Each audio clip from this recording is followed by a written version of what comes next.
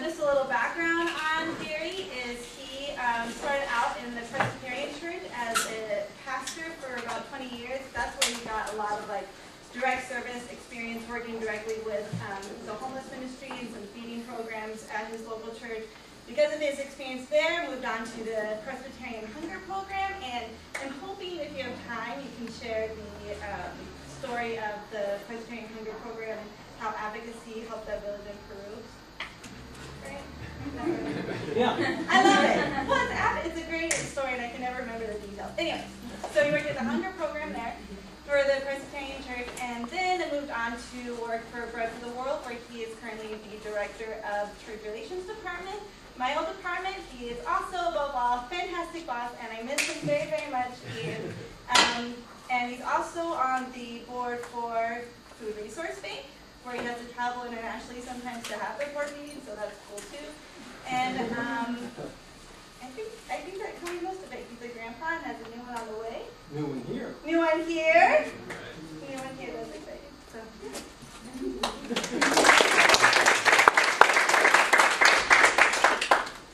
Thanks, Melissa. I'm really glad to be here, and glad to have the chance to come back to Eastern. I was here a couple of years at the Transformational Development Conference, and that was a good experience, and seeing the commitment of Eastern to global development and the kind of global development that really makes sense in transforming communities. It's also good to come back and see Melissa. Melissa was the department assistant in our department for a couple of years, and had the place well organized when she left. I need you back. And just to have some time to share with you. As Melissa said, I am the Director of Church Relations with Bread for the World. Bread is, as we call ourselves, a collective Christian voice urging our nation's decision makers to end hunger at home and abroad. So the word voice probably gives you a clue that we are an advocacy organization. We don't do any work on the ground. We do no relief or development work. We are simply advocates with the U.S. Congress on behalf of global development and hunger and poverty in the United States as well. And in the Church Relations Department, our major responsibility is to collect that collective Christian voice, to help find the common voice of a broad collection of the U.S. Church. We are probably the most broadly ecumenical, to use that term, organization that you will ever experience. Because not only do we have strong work with the Roman Catholic Church and the traditional mainline Protestant churches, and great participation now with evangelical churches and some Orthodox churches, we also have really worked very hard at outreach to African American congregations and Latino congregations as well. And so Bread for the World tries very hard to represent the whole breadth of the American Christian church and to collect that voice so that we're able to speak with one strong Christian voice to Congress about the things that affect poor and hungry people. Now, in D.C. right now, we would love to be working on foreign assistance reform. That's what our whole work plan, our 3-year plan, calls for us to be doing. That's what our offering of letters for this year, and I'll share that with you in a little bit, calls for us to be doing. And that's what we have developed all of our resources to be doing, is to work on helping refocus U.S. foreign assistance so that it's most effective in fighting hunger and poverty around the world. But if you spend any time reading the news or listening to the news, you know that there's only one thing that's happening in Washington, D.C. right now. And that is the budget. while there are many things that need to be happening, nothing is going to happen until there's some agreement on the federal budget. The fiscal year 2011 started 6 months ago, and we still do not have a budget for fiscal year 2011. And the Congress uses something called continuing resolutions to keep things going. Think of it as a snooze alarm. You know, you kind of, you wake up and you're out of the budget's almost over, and instead of getting up and doing something about it, you hit the snooze button, and you can go back to sleep for 6 months, or 6 weeks, or 3 months, or however long it is, while hopefully something gets done to fix the budget, and then the alarm rings again and you have to do something else. Well, the alarm rings again this Friday. The continuing resolution is over this Friday, and if there is no budget agreement, or there is no other continuing resolution, the government shuts down. And so, you know, when you listen to the news in D.C. and you've got thousands and thousands of folks who work for the federal government, you know anybody who works for the federal government? Yeah. Work for the federal government, the question is, will I go to work next Monday? And if I'm in the middle of a project, what should I do with it? Should I try to hurry up and finish it, or should I let it drop? And so there's a lot of concern among folks in D.C. right now. But the concern that we have that's pulled us away from our foreign assistance work is that what's being proposed for the 2011 budget will be disastrous for poor and hungry people. The numbers are pretty tough if you look at them. They're talking about basically a 2.6% cut in all of federal spending. That's what the House H.R. 1, the bill that's been passed in the House, calls for. 2.6% of all spending would be cut, but that would include 26% of all U.S. foreign assistance. So 10-to-1 ratio in this foreign assistance in terms of the budget cuts. So the specific impacts of those would be pretty devastating. The FY11 H.R. 1 calls for $946.5 million to be cut from U.S. food assistance, U.S. food aid. That's 46% of what we do overseas. That means that 15 million people who are depending on us, these are mostly people in situations of drought and famine, 15 million people would be losing U.S. food assistance, of the hungriest people in the world. Of U.S. development assistance, which is the more long-term assistance, which includes things like agricultural development and infrastructure development, there's $746 million that would be cut. That's 30% of the U.S. foreign assistance budget for this year. And we go down the line, there's 10% of what we give to PEPFAR, the President's Emergency Program for AIDS Relief, would be cut.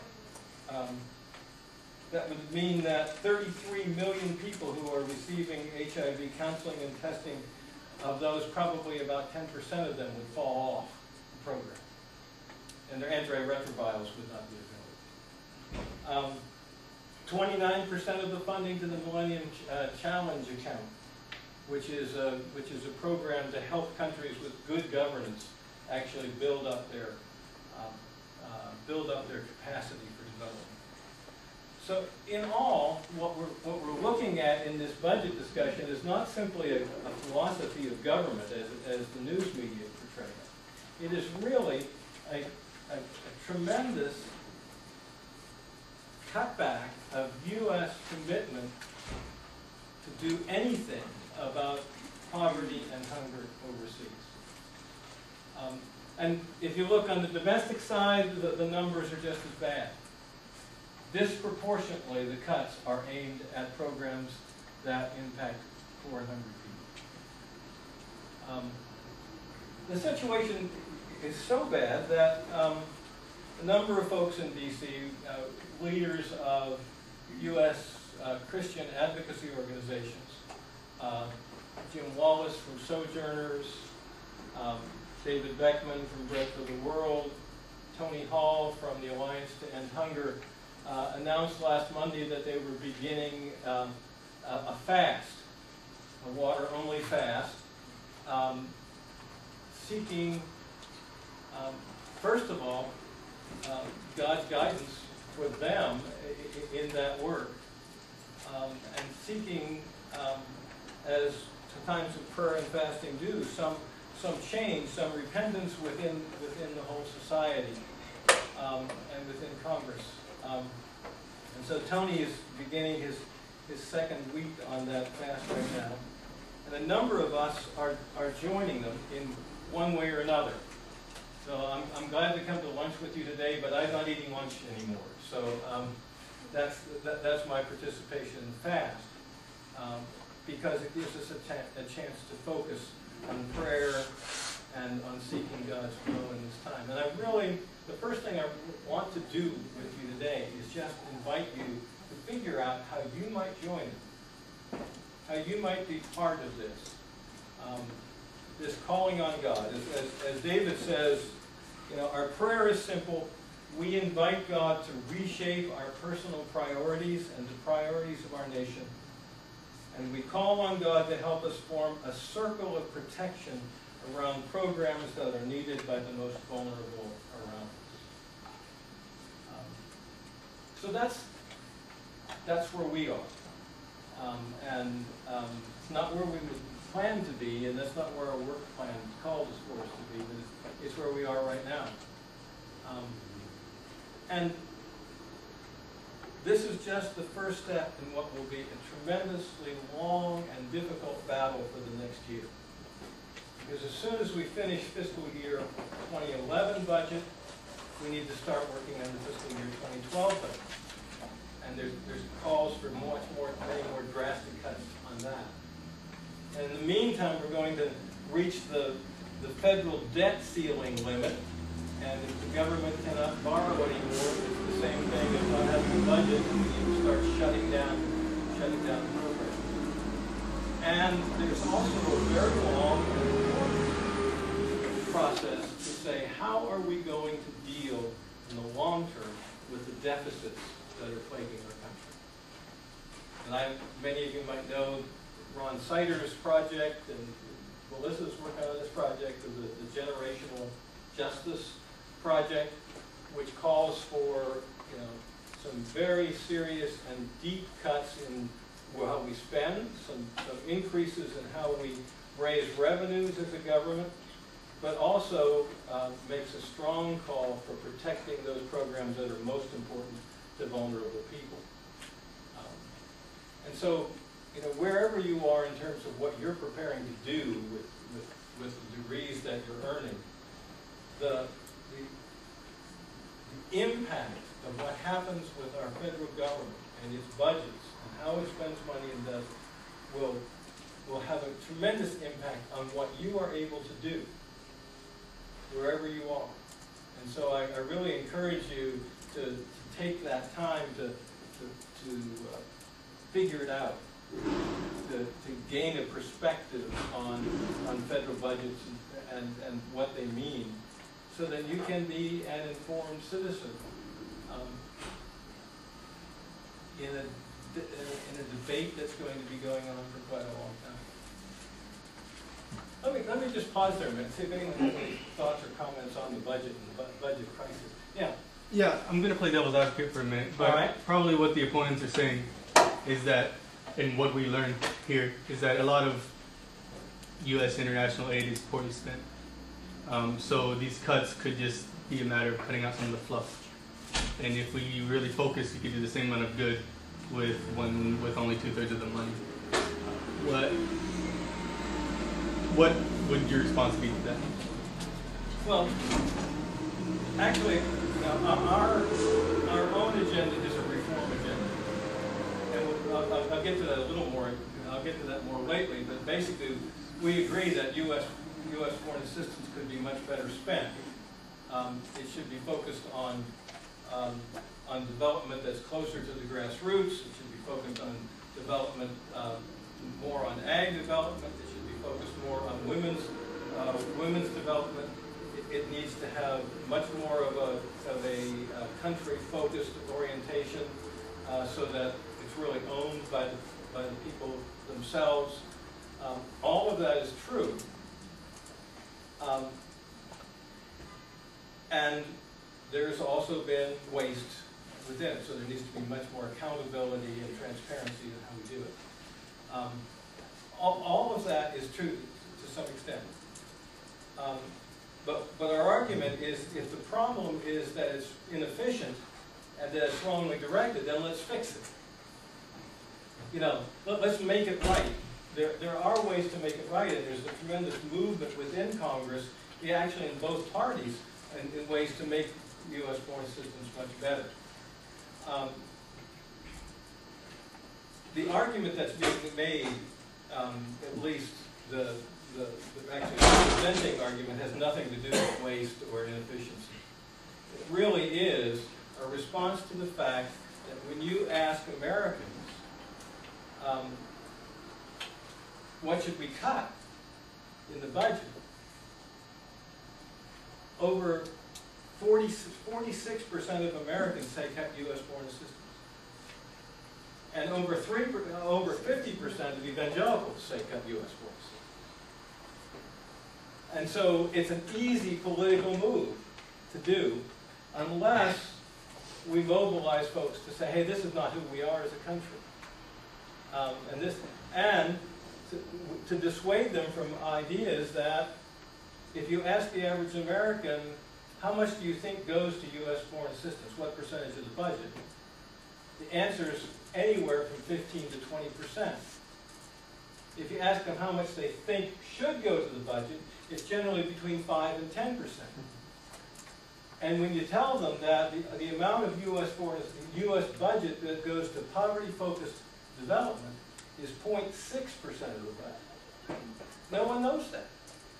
And because they don't know that, they're all very susceptible to arguments that say, we need to just cut. I'm curious how the rest of the budget is being affected by these cuts. Is foreign aid being in the brunt force of the cuts, or is it a general overhaul? This first, the FY 2011, the H.R. 1 bill cut $60 billion. And it cut it across the board to some extent, except it left military completely untouched. And it did nothing with revenue. So when you look at budget government expenses, there are two kinds of expenses. There is the expenses where you write a check to pay for something, and then there are what we call revenue expenses, the monies that we give back to people in tax credits. And the H.R. 1 did nothing with revenue expenses.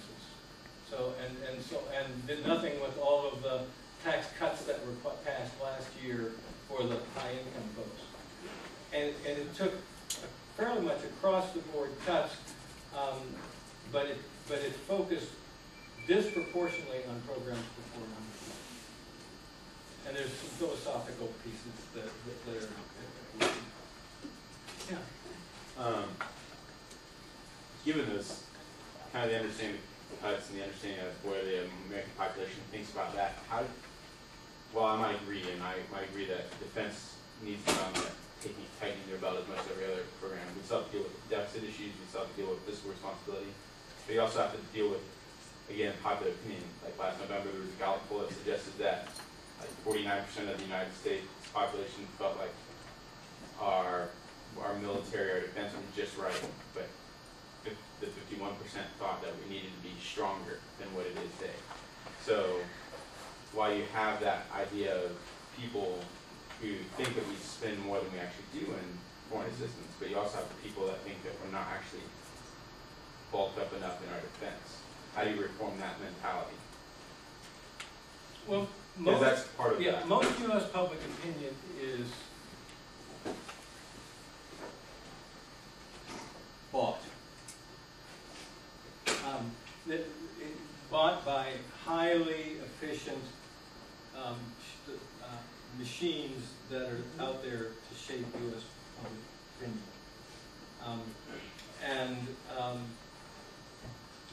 The U.S. defense contracting industry is probably best at doing it. And the jobs they create are really good jobs. And so the ability to kind of shape that public opinion is pretty easy. In fact, just like the ability to shape legislation is slanted towards people of wealth and corporations of wealth because of the ability to lobby. So there are, the U.S. banking industry, for example, has 5 lobbyists for every member of Congress. The insurance industry has 2 lobbyists for every member of Congress. So you can pretty much do you think of basketball and you put 5 people on one, you can be pretty good at it. And U.S. poverty groups have folks like Bread for the World, with a few lobbyists and a little bit of money, and so the shaping of opinion in Congress and the shaping of U.S. popular opinion really reflects where the money is. And so an organization like Bread, we see ourselves as the David against the Goliath of those who shape public opinion, trying to help people find at the roots of their own faith a different perspective on how they look at the priorities of their government. My name is William Pato, and my question to you is, but before I come to the question, a while ago, I attended a conference in DC, okay, international, and at the end of the conference, about 200 of us marched onto the Capitol building to knock doors, to congressmen, asking them not to cut the foreign aid budget. And I listened to you, you mentioned about foreign aid, and also asking us to join you, the organization, in fast and prayer. Why that is good.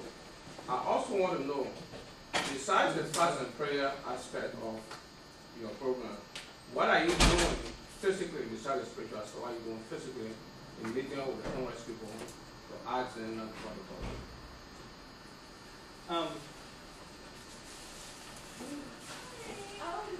budget? The work of advocacy, of an advocacy organization like Bread for the World, particularly a Christian advocacy organization, is really the combination of policy analysis and policy expertise on one hand, and grassroots strength on the other hand.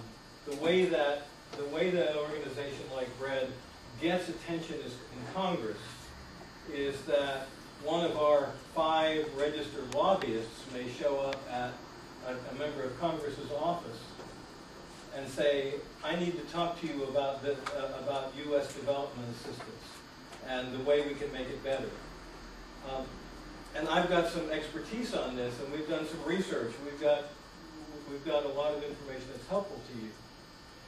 But the way that person gets in the door is because constituents from that member of Congress's district have sent 500 letters on this issue to that member of Congress. And so rather than being turned away as simply just another person with an opinion, our folks come to that office representing 500 of their constituencies. And So that's how we move into Congress. So that we have had meetings face-to-face with members and staff of now about 65% of the new members, the new class members of, that came in, this brand new class, a lot of them Tea Party folks. We have been in talking face-to-face about the issues. Most of the Tea Party folks, most of the new members of Congress, never had to think on their election campaign about foreign assistance at all. No one asked them about it. No one asked. It wasn't anywhere on their radar screen. And now they come into Congress and they've got to have a position on it. And so one of the advantages is to be there and to say, I am with you, constituents from your district, and we can help you think this through.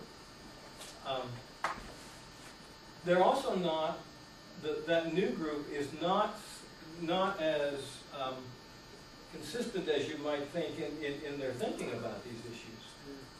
Because many of them are church folks.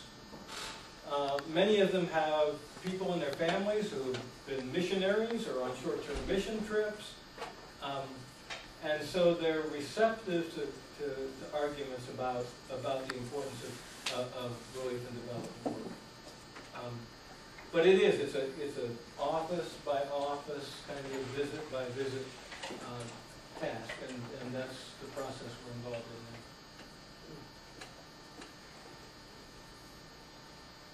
now. Good.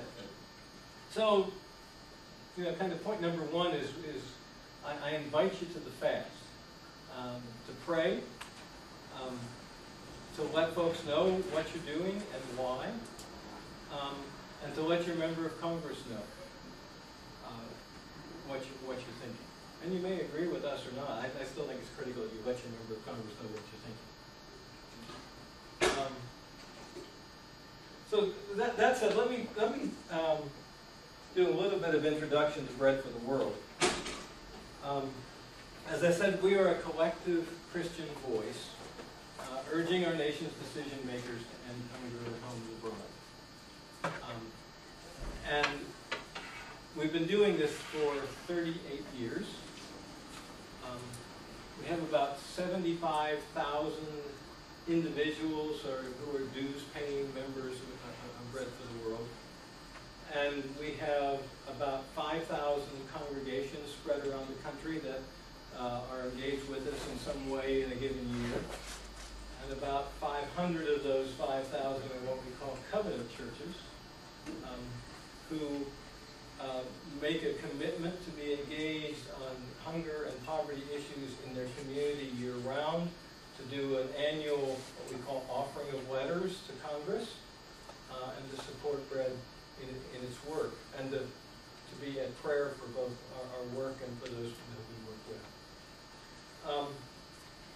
And we're organized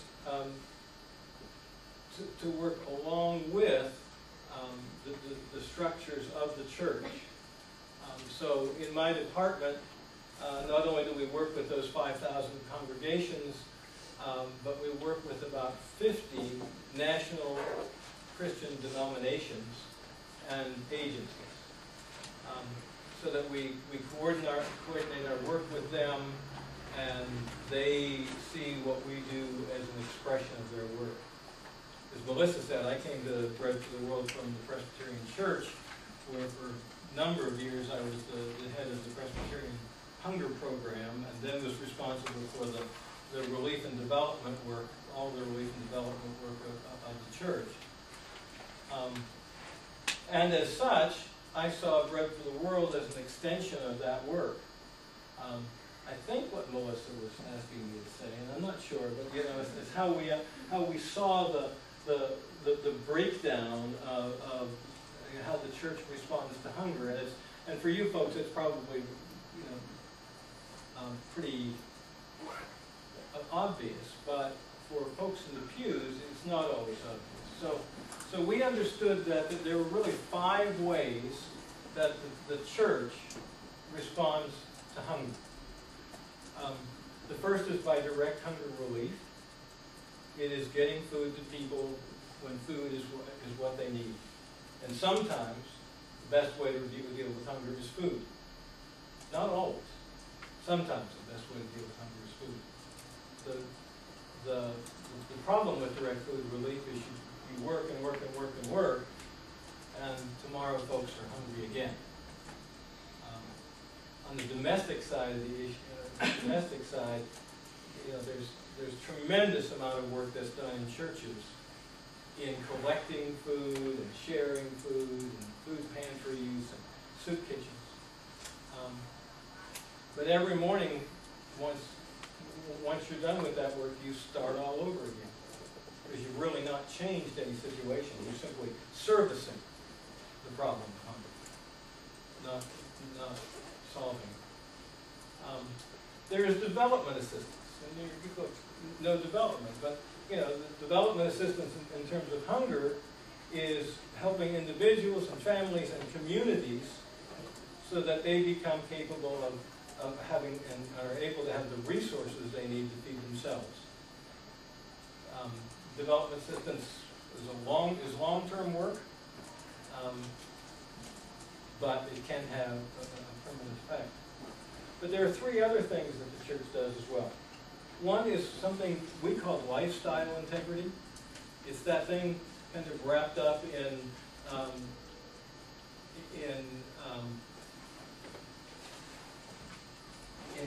being careful what we eat so that others may eat. It relates to caring for the earth, caring for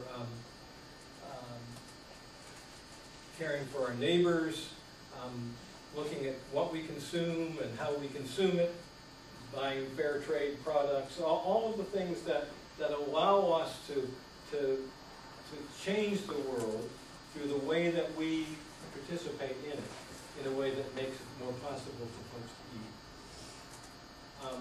The fourth is something we call hunger education. And that's that broad task of helping people know what reality is. Most people have very, very poor conception of what reality is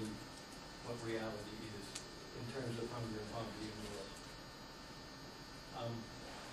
So, for example, right now, the official estimate is that 925 million people in the world do not have sufficient food to live a minimally productive life. They do not have enough calorie intake to do that. Now, there's good news and there's bad news in that number. The good news is that proportionate to population, that has come down in the last several decades from, if you go all the way back to the 60s, from almost 30% of the world's population down to about 15% of the world's population. So, many folks, and the president of Bread for the World, David Beckman, just wrote a book called Exodus from Hunger that really says we have missed a great exodus, a great time of deliverance we haven't been paying attention to. That God, and this has got to be God's work. God hears all of these prayers of mothers who can't feed their children. Imagine being God.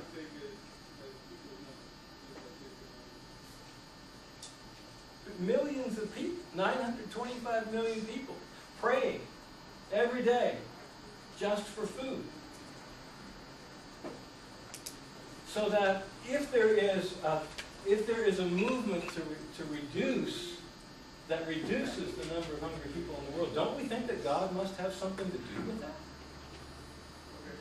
That God is answering prayers? And so we talk about this exodus from hunger, and you can track over time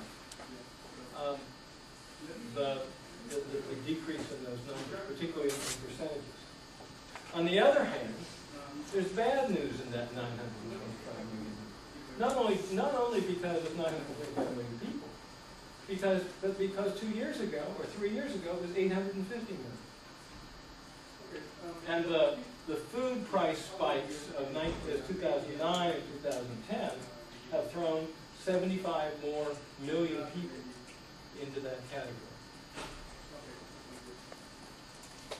Nobody in America knows that.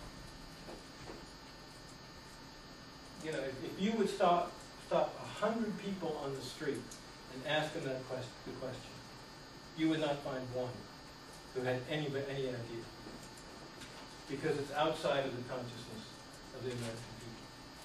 And the only place people are going to learn about that is in church. And so our job is hunger education. And then the fifth category is what we call public policy advocacy. It really is, how do we change the policies of our nation in such a way that what our country does as a player in the world does the most good and the least bad.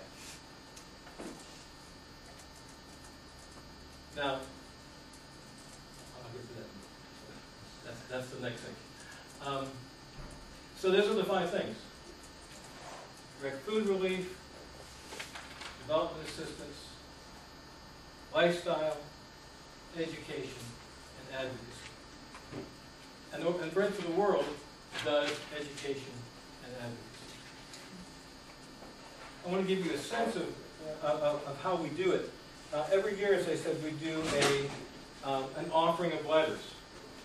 We have several thousand churches who are willing to organize their members to write letters to Congress on one particular topic. We generate hundreds of thousands of letters to Congress. And it is what opens the doors in terms of changing legislation. And this year's offering of letters focuses on reforming U.S. foreign assistance. So remember, this is not a graduate level presentation. This is a presentation for a local congregation on the issues that we're dealing with.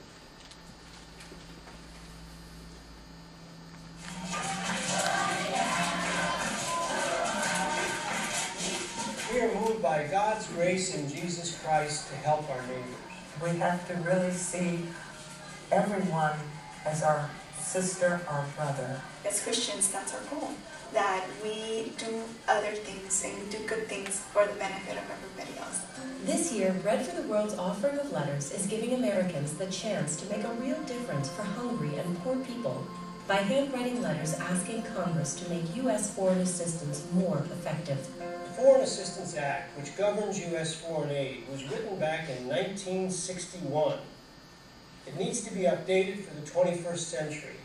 Bread for the World's 2011 offering of letters urges Congress and the President to work together to make U.S. foreign aid more effective in reducing poverty.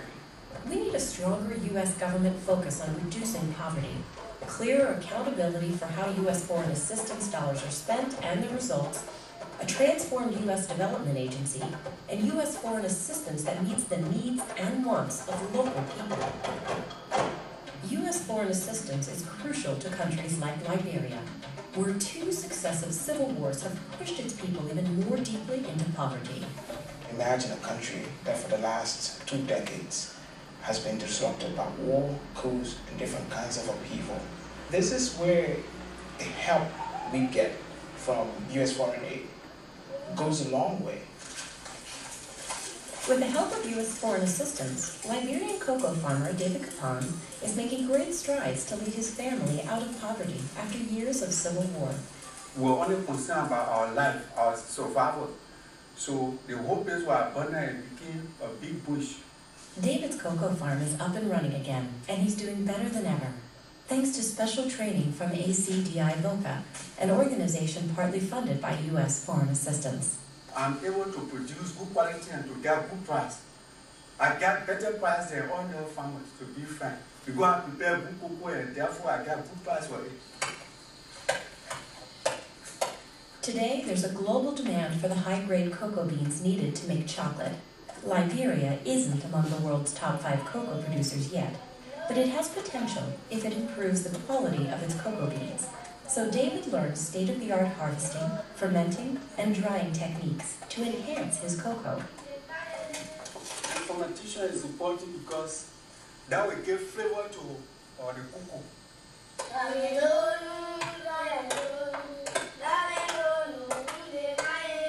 The organization also helped David and other cocoa growers form a farmers association, which means they can negotiate better prices for their beans. First in the history of my cocoa production, I was able to get $2 per kilogram last year. So for that reason, the little money I got, I was able to buy a motorbike. It might seem like a frivolous purchase, but owning a motorbike saves David the high cost of hiring a car to take his cocoa to the warehouse. U.S. foreign assistance also funded the training David received to run his farm as a business. Now he keeps detailed records so he can measure his progress each year. That's how he knows he's more than doubled his income. But for David, there's only one real measure of his family's progress. He can now pay for all of his school-age children to attend school. Where do baby come from? Where do baby come from? Girl, I'm asking you. Education is especially important to David, since he's also a teacher and principal of the local school. But now he makes less teaching than he does farming. How well I'm doing? Number one, my children are now hungry. Number two, they are going to school. And number three, at least, I'm able to clothe them without seeing them butting care. Effective U.S. foreign assistance helps families like David's become self-sufficient, no longer just surviving, but prospering.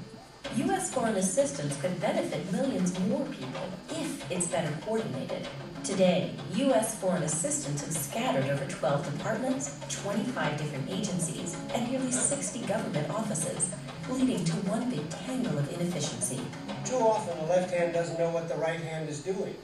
At a time like this, we need to make the best possible use of our tax dollars in response to the needs of poor and hungry people. We need better coordination, more flexibility, greater accountability, and closer partnerships with local non-governmental organizations, known as NGOs, to get help to the people who need it most. And nowhere is help needed as urgently as in Haiti, where emergency relief for last year's earthquake is now shifting toward reconstruction.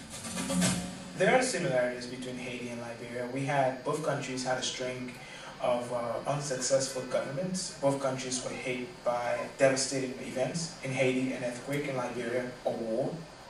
It is in this instance that foreign aid can actually help to make the country better. Last year's earthquake badly damaged Haiti's banking system. Foncosé is Haiti's alternative bank for the poor. It's an NGO that's giving poor Haitians access to credit and protecting their meager savings. With U.S. foreign assistance and support from U.S. churches, Foncosé has provided small loans to more than 45,000 of the country's poorest women. Women like Rosamond Charles. They use the money mostly to start businesses, so they can become self-reliant and lift their families out of poverty.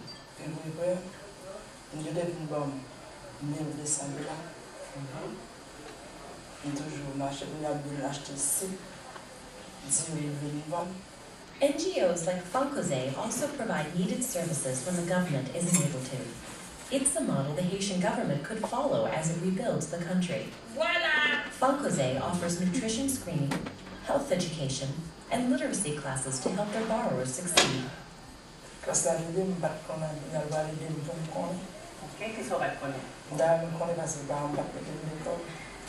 Writing is something most of us take for granted, but the letter you write to Congress today can win lasting changes for millions of people like Rosamond and David. Grassroots advocacy for a Christian should be like breathing. The offering letters combines the power of the pen and the power of prayer, and Congress really does pay attention. A simple handwritten letter can literally change somebody's life.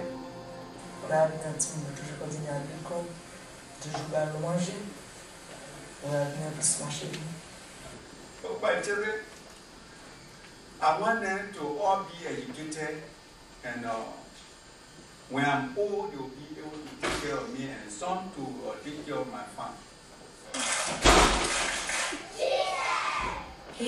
Liberia, like many developing countries, have great potential for progress right now. But how far each can go will depend largely on how we can make U.S. foreign assistance more effective, more accountable, more responsive to the needs of local people, and more focused on reducing hunger and poverty.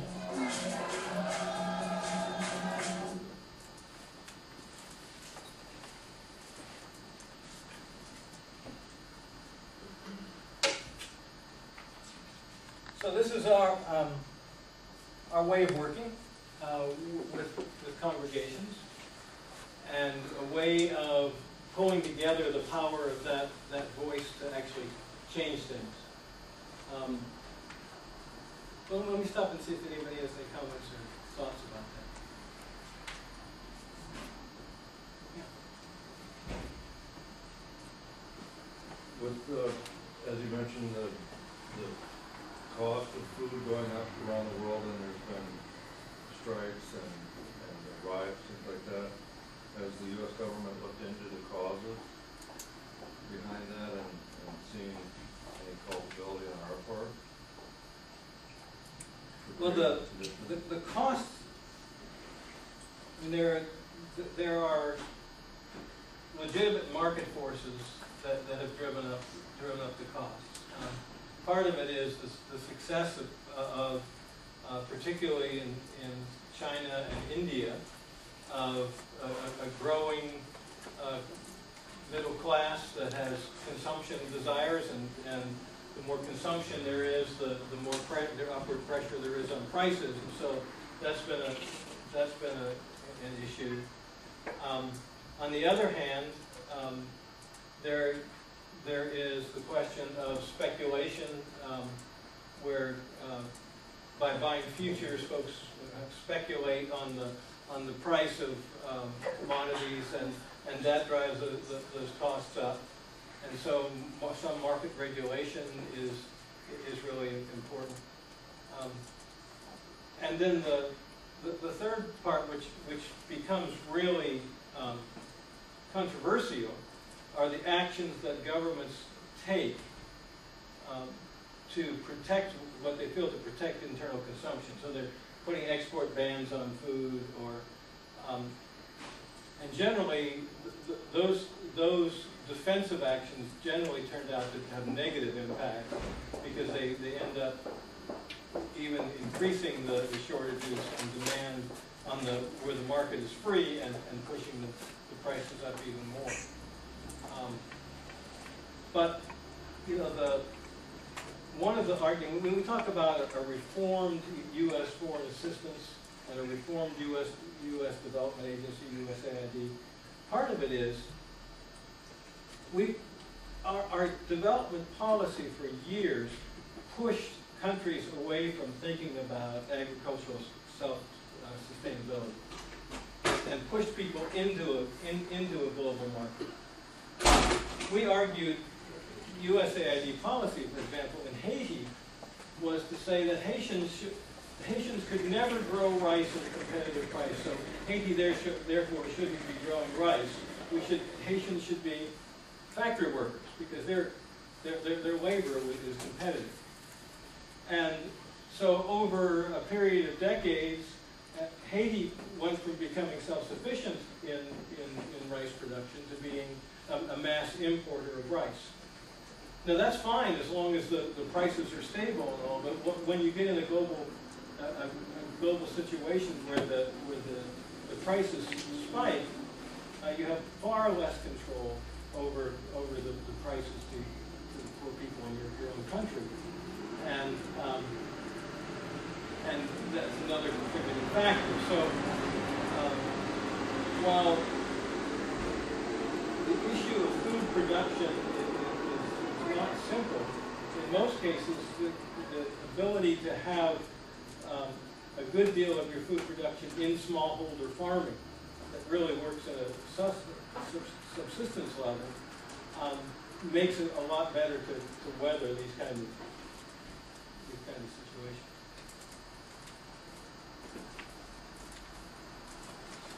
Any other thoughts? So, you know, you heard what it is that we're working for in terms of foreign assistance reform. It is U.S. foreign assistance that's primarily focused on poverty reduction.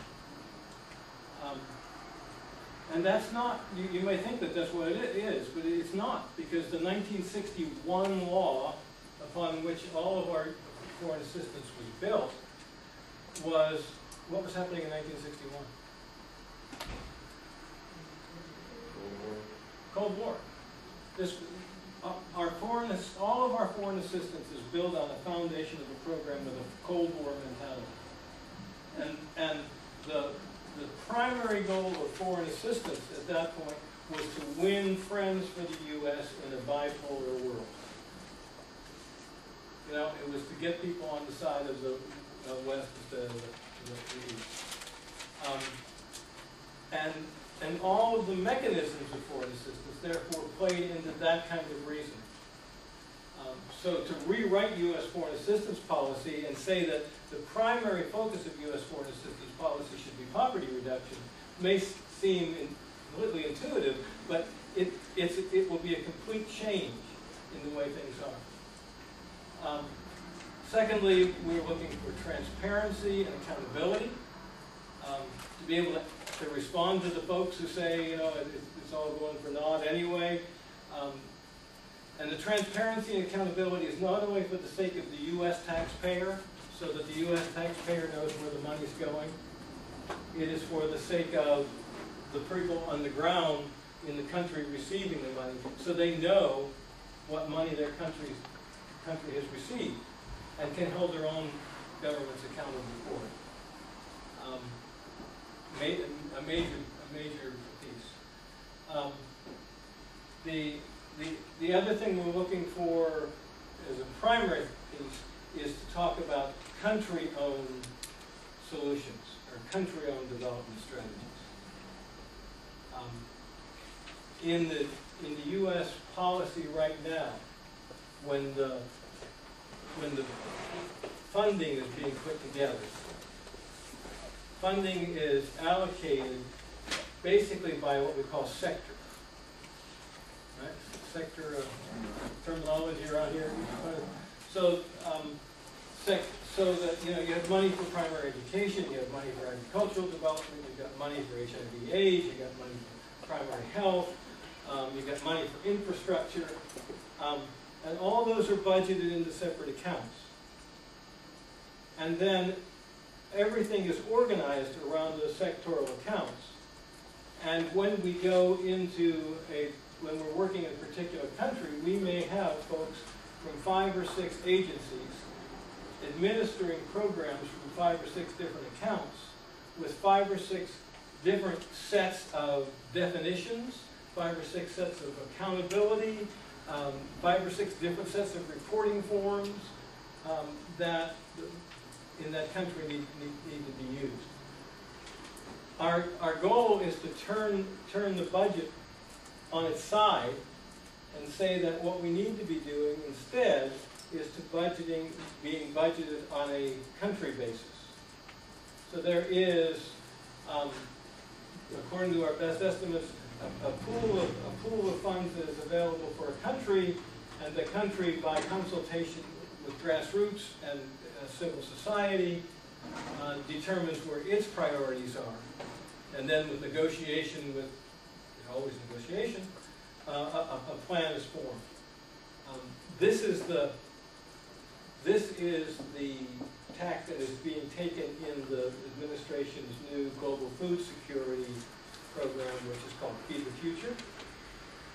And it's a country-owned strategy developed in consultation with civil society. So we're arguing that we need less sectoral funding and more country-owned or country-directed funding. And we think it'll make a tremendous difference. Those are and a reformed U.S. Foreign Assistance Agency, or reformed USAID. If I asked you, just give me a thumbs up or a thumbs down on USAID, let me see what I get.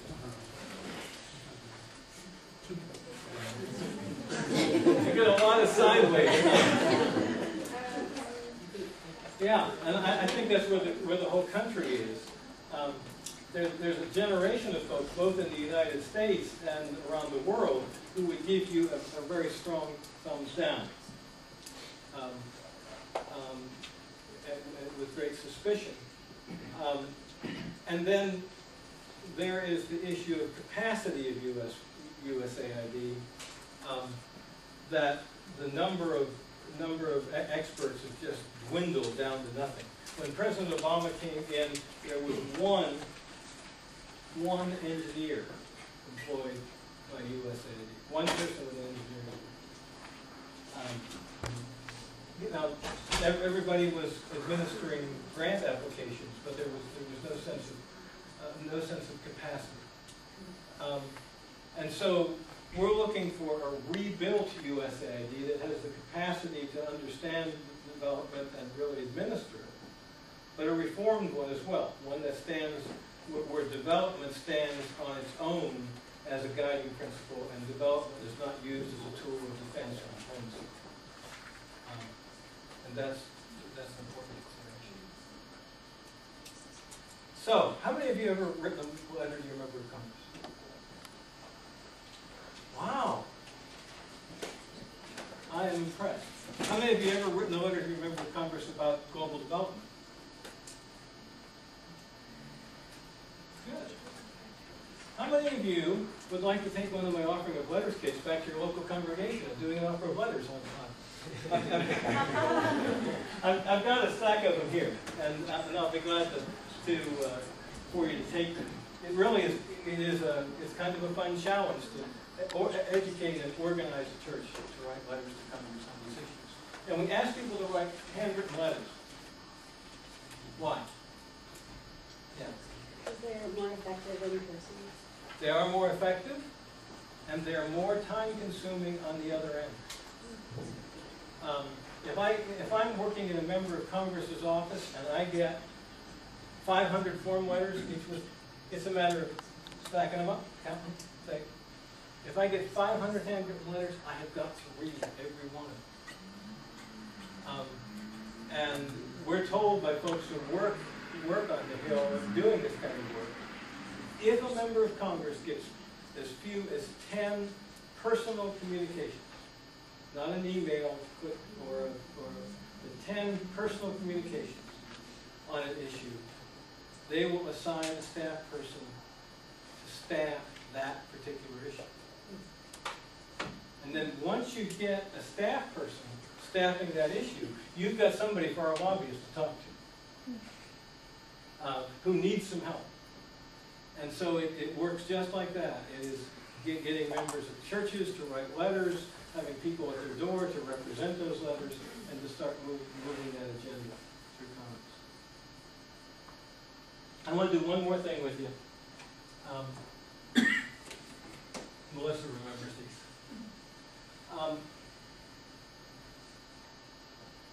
Last year, we did a conference, consultation at Wheaton College called Government, Global Poverty, and God's Mission in the World. For me, I think one of the most meaningful things I've participated in this kind of work. The assumption was that evangelicals in particular have not been engaged in advocacy on global poverty and global development issues. Mainly because there has been within the evangelical church a sense of a limited government approach. There's just not been kind of engagement in that advocacy. But in the 1990s, in the 2000s, in the, what do we call that decade? The aughts, back in the aughts, there was a tremendous engagement by the evangelical church on PEPFAR. It really was the first and the strongest kind of that kind of strong engagement in both the legislation to support PEPFAR and consistently in funding Pro Tempore, so that the church really believed in the response to AIDS and got behind it in advocacy. But there was also a sense that many church leaders got out there in the advocacy farther than they ever got before, and they looked down and they found themselves standing on some theological thin ice. They really had not done the biblical and theological work that justified their engagement. And so there was a sense of, whoops, what are we doing out here? And so one of the goals of our consultation last year with Wheaton College and Micah Challenge and Bread for the World Institute was to call together 100 evangelical leaders from churches, mission agencies, relief and development organizations, media, and say, how do we begin to think about the role of government in God's mission in the world? And how do we begin to biblically and theologically provide a grounding for that work? And as I say, that was the work of that conference. I want to give you each.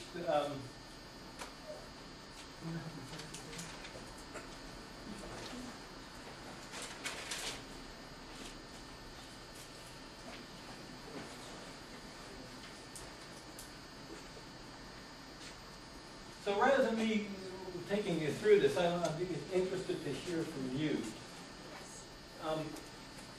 If you were looking for kind of biblical precedence, biblical grounding for the role of the U.S. government, or for the role of any government in responding to poverty outside of its own bounds, where would you turn in Scripture?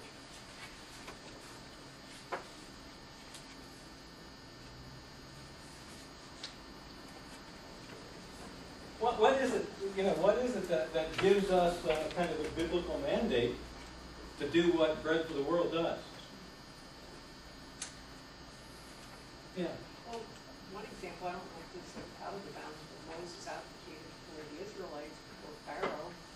That's right.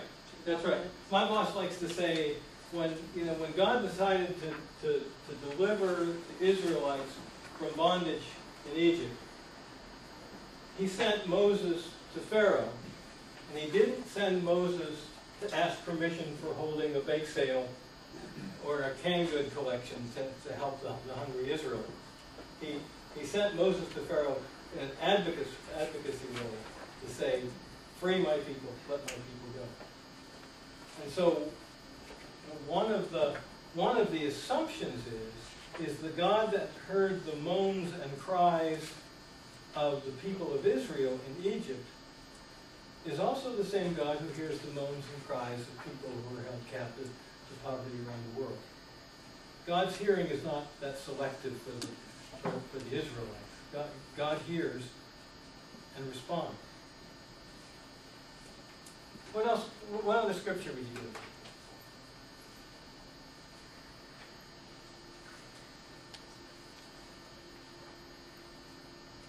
Yeah. Christ is our advocate. Yeah. We intercede for the Father on our behalf. Yes, there's the example of the interceding of Christ on our behalf. And when Jesus promises to send the Spirit to the disciples, at least in John's Gospel, he calls that the Holy Spirit. Yeah, which is the advocate. So there is this sense of advocating. But when you think about where in Scripture is there some precedent of God using one nation to deliver another? Where do you go?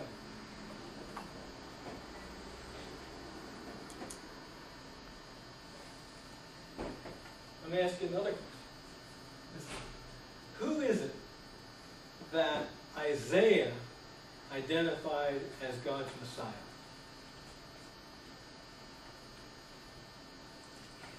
Cyrus. Cyrus. Strange. Cyrus, the powerful empire. But Cyrus, the one sent by God, used by God, to deliver God's people from the Babylonian captivity. And Cyrus, the one who provided for Nehemiah the resources needed to rebuild Jerusalem. So when we started doing this paper, we asked David Gushee, who's a Christian ethicist who works on a variety of issues, to help us think this through. And David wrote us a really helpful paper focusing on Cyrus, but also calling us to a number of other texts. And out of that comes this statement that really becomes a groundwork for evangelical churches in trying to understand the grounding that they have for working on advocacy around the government's role in global poverty. And in it you'll find references to Psalm 72. Psalm 72 is a coronation psalm where the king is being prayed for. One of the things that the king that is being prayed for is that the goodness of the king, Solomon, would be felt not only in his own country, but by countries all around him. You also find, a number of judgments against countries whose foreign policy was disastrous to countries around them.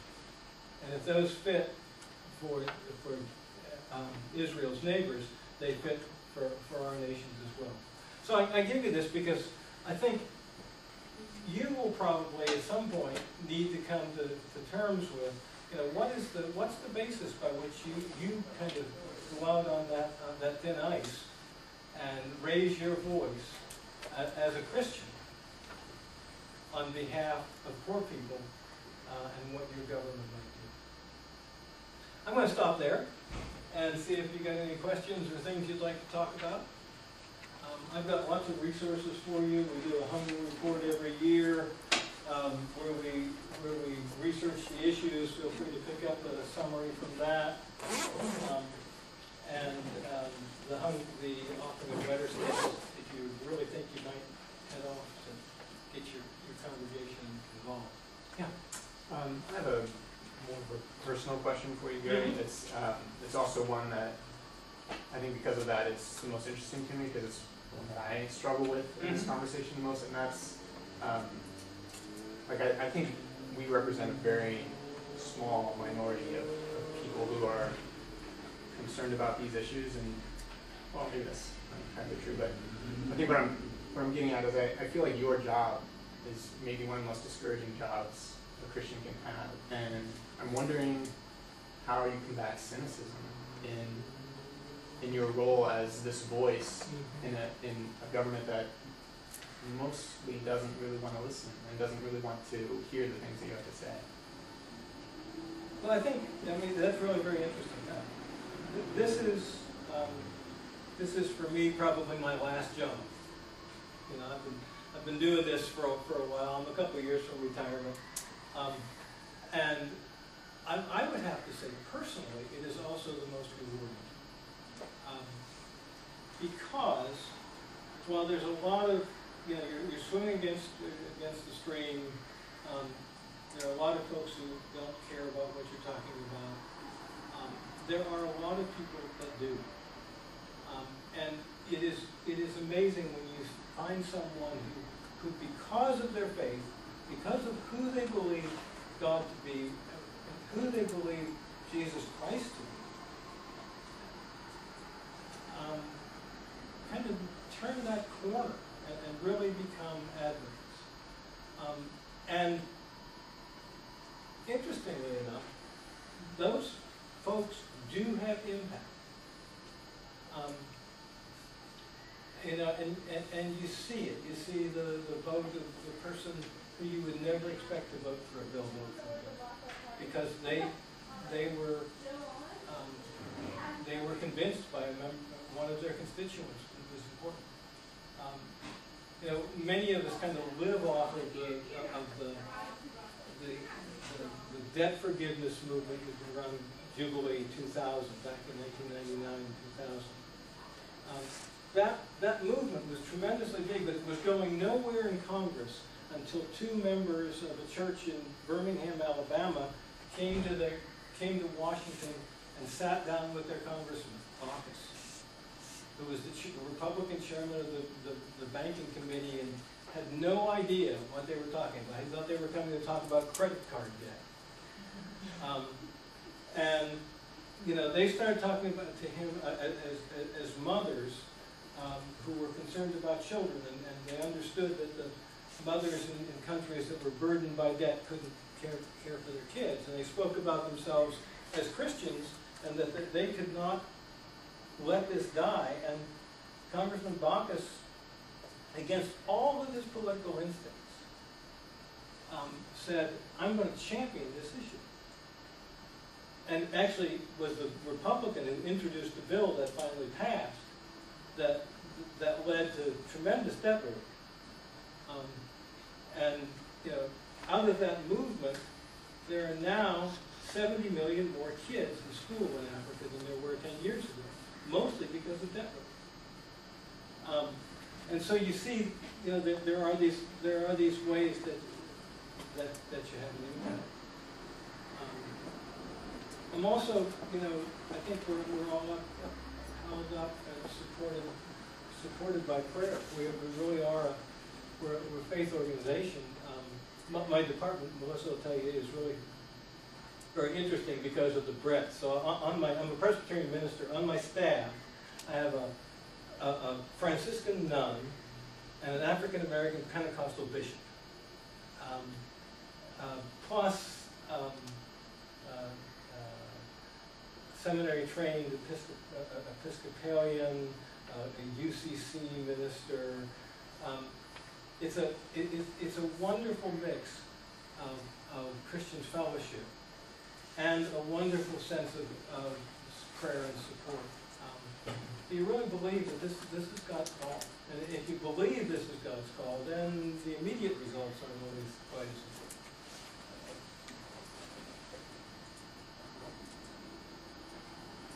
Yeah. I'm not sure how to ask this question, but I'll try my best. If it's apparent that we're living in an America where people are concerned about the budget, and if it would be politically unwise for politicians to not support cutting budget items,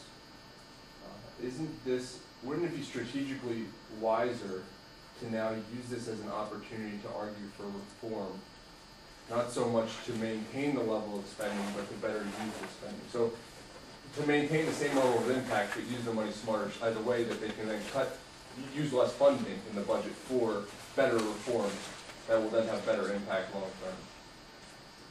Does that make sense at all? Sure, it makes sense. Okay. And I actually think at some point we will probably end up having to do that. Okay. I mean, the argument, however, is that our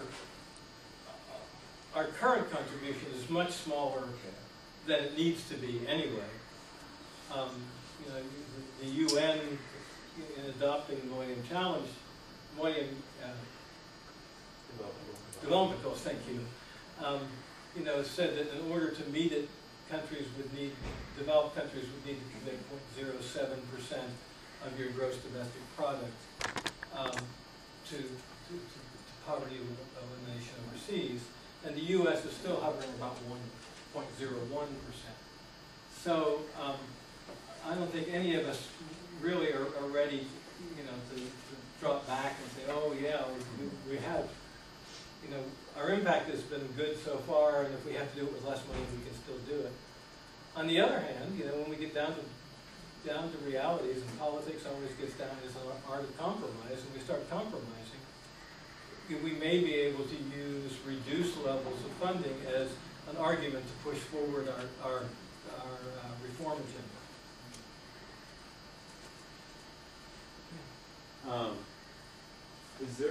Are there any examples where your guys' reform idea in terms of like the USAID restructuring to a country-based model, were that successful? Because personally, I'm a skeptic. I don't really trust our government that much, much less. Like for example, I lived in Ivory Coast for a summer, and their government's a basket case. Right. The best example is something called the Millennium Challenge Corporation, the Millennium Challenge Account.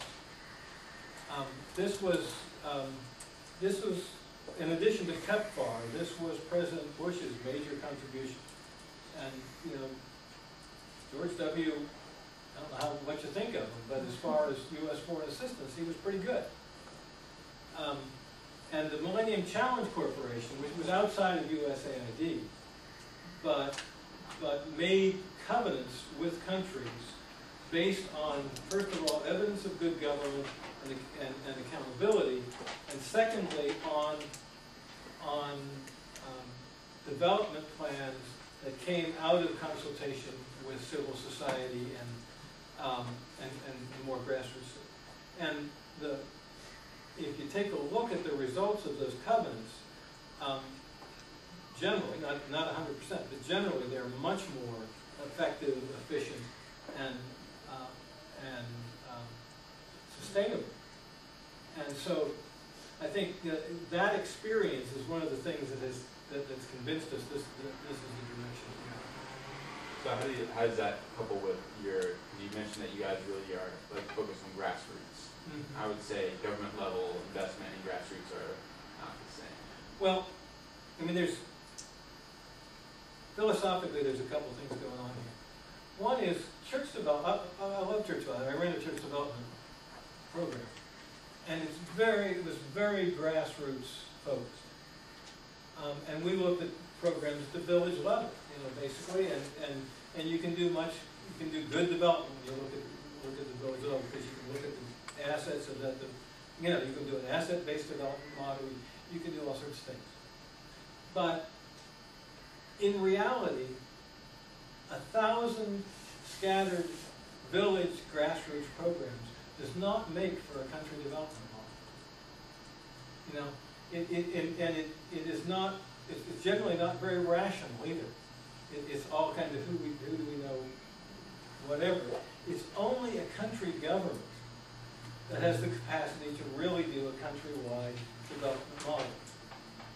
And so while our own church-related development agencies are not engaging with country governments, it is essential that we have a U.S. development agency that is dealing with country governments, because it's the only way, finally you get a countrywide program. But you have to focus on accountability, and you have to focus on consultation. And so part of the MCA program, and now part of the Feed the Future program, is a strong emphasis on consultation and with civil society. We're not down to the village level yet, but we are down to we're down to a much lower level of civil society than what's been in the past. The worst of U.S. development assistance really was only talking to government officials about pet projects of the current ruler, and we're far from there now. Sure. Anyone else? Because we've been studying kind of like the pros and cons of foreign aid, and kind of read like Jeffrey Sachs and then Easterly. And just kind of like pros and cons. And I don't know if you could touch on like what your personal opinion is on foreign aid and like the fear of creating dependency and just all the other negative effects that could come from it. My friend Denise Omoyo has a third through that conversation. Yeah. I mean, there is always the possibility of dependency with it, and I think good development designs around that, good development systems. But my sense is, and I mean this may not be fair, is that most folks argue against development on the basis of dependency. That's really a strong argument. I mean, that's kind of my personal. I think there's just as much potential for creating dependency in church relief and development as there is in government relief and development, and maybe more because of the sometimes the sense of sense with which we ended the process. And so while you've got to constantly be on guard, and so I feel I'm with helping Hurst folks. I mean, you've got to understand all your own motivations in development. You've got to understand the impact of what you're doing. None of that is an argument against duty.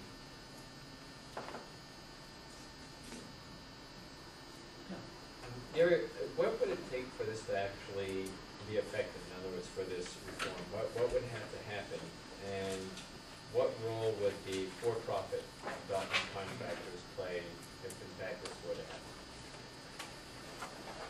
Well, let me answer the second part first.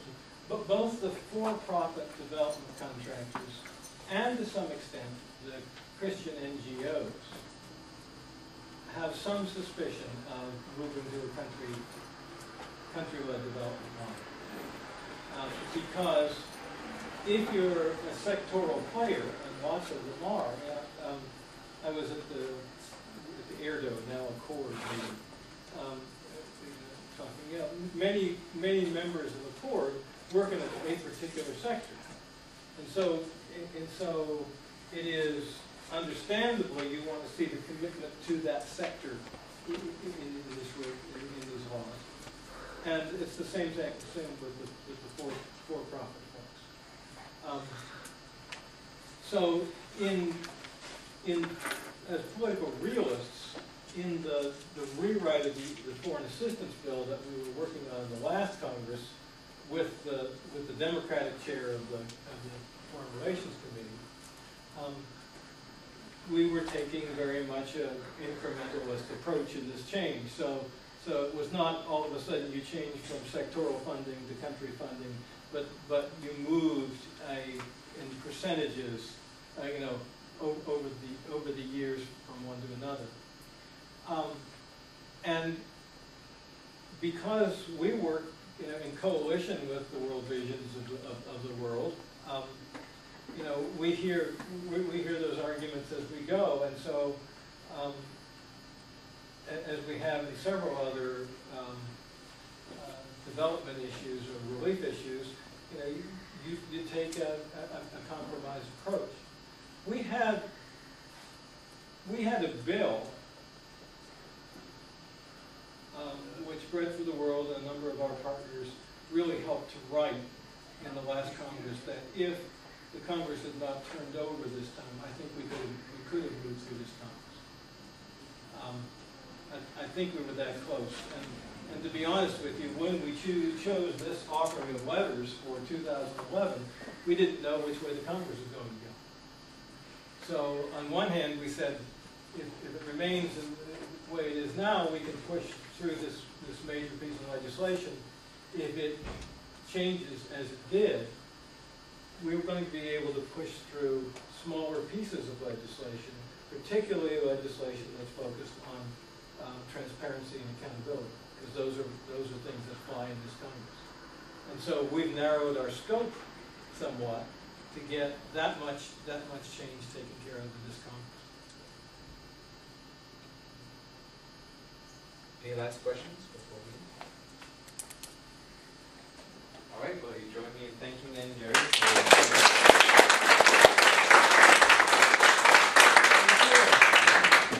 Oh, I need to do one more thing, sure.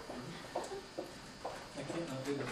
On June 11th through the 14th, President of the World does its national gathering in D.C.